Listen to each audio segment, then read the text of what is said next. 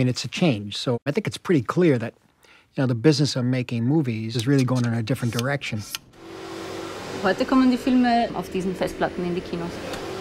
People ask me to justify my use of film, and I said, well, I feel like a stonemason asked to justify my use of marble. We had 30,000 employees manufacturing film. Today we have 300. So we had some difficult decisions to make.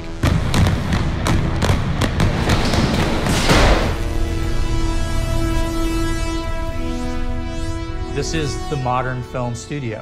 By becoming digital, we have been changed, but we still have humans for actors. In the analog film days, there was no doing this to a film image.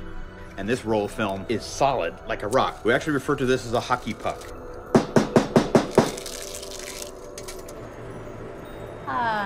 Imagine a world where images live forever.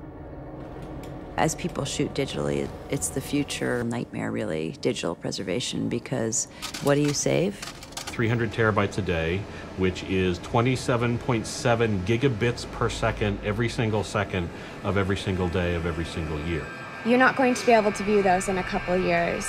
Your movies will be lost.